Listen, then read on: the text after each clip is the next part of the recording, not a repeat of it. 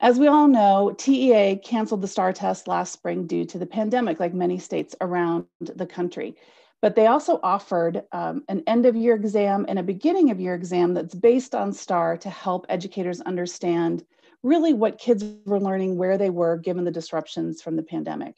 Yesterday, TEA released some results from that, some early results from that, those assessments. Again, they were optional, they weren't proctored, meaning like kids were taking them kind of on their own at home, but they give us some really important insight into learning loss. So we know that every summer, kids tend to lose a little bit of their learning when school ends in the spring before it picks up again in the fall.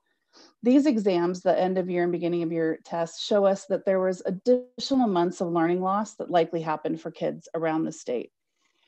That's important because we have this time from the pandemic that's like a stolen year from kids, right? It's not really lost. The pandemic has stolen some time from kids.